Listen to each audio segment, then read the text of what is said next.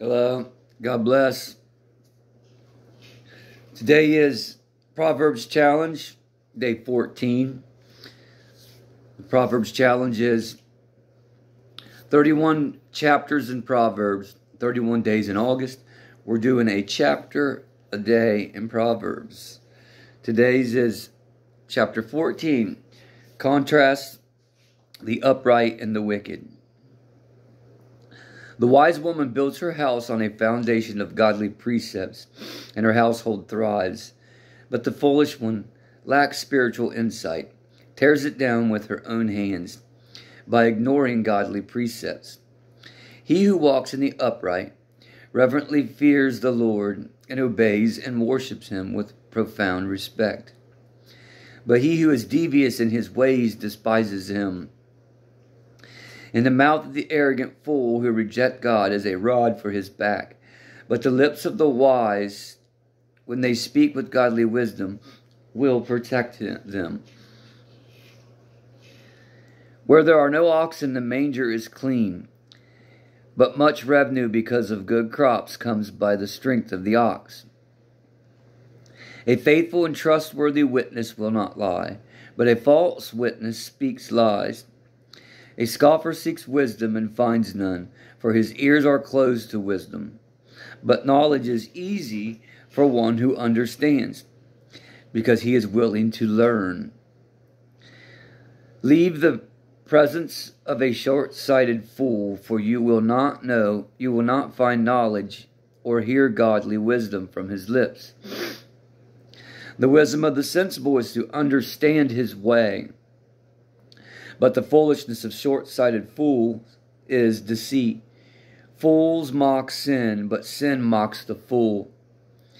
But among the upright there is a good will and favor and blessings of God. The heart knows its own bitterness, and no stranger shares its joy. The house of the wicked will be overthrown, but the tent of the upright will thrive. There is a way which seems right to a man, and appears straight before him, but its end is the way of death. Even in laughter the heart may be in pain, and the end of joy may be grief. The backslider in heart will have his fill with his own rotten ways, but a good man will be satisfied with his ways. The godly thought and action which his heart pursues and in which he delights.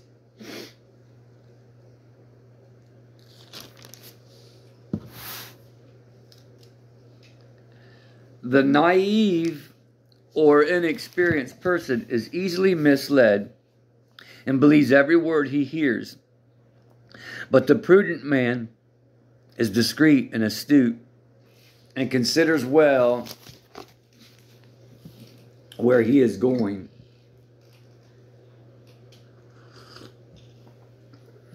That's good coffee. A wise man suspects danger and cautiously avoids evil, but the fool is arrogant and careless. A quick-tempered man acts foolishly and without self-control, and a man of wicked schemes is hated. The naive are unsophisticated and easy to exploit, and inherit foolishness, but the sensible are thoughtful and far-sighted and are crowned with knowledge.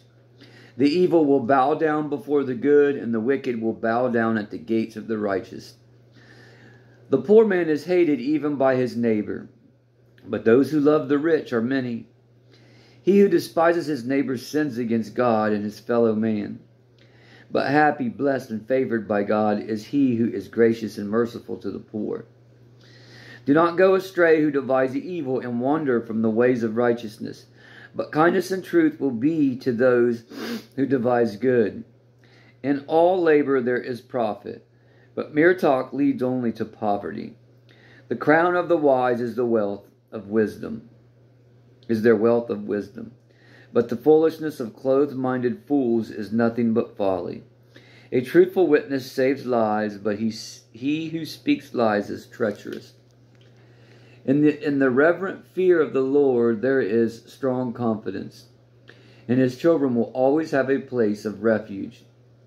The reverent fear of the Lord that leads to obedience and worship is a fountain of life, so that one may avoid the snares of death. In a multitude of people is a king's glory, but in a lack of people is a pretentious prince's ruin. He who is slow to anger has great understanding, and profits from his self-control. But he who is quick-tempered exposes and exalts the foolishness for all to see. A calm and peaceful and tranquil heart is life and health to the body. But passion and envy are like the rottenness to the bones. He who oppresses the poor taunts and insults his Maker. But he who is kind and merciful and gracious to the needy honors him. The wicked is overthrown through his wrongdoing, but the righteous has hope and confidence and a refuge with God even in death. Wisdom rests silently in the heart of one who has understanding, but what is in the heart of short-sighted fools is made known. Righteousness, moral and spiritual integrity, virtuous character exalts a nation. But sin is a disgrace to any people. The king's favor and goodwill are toward a servant who acts wisely and discreetly, but his anger and wrath are toward him who acts shamefully. Love you all. God bless.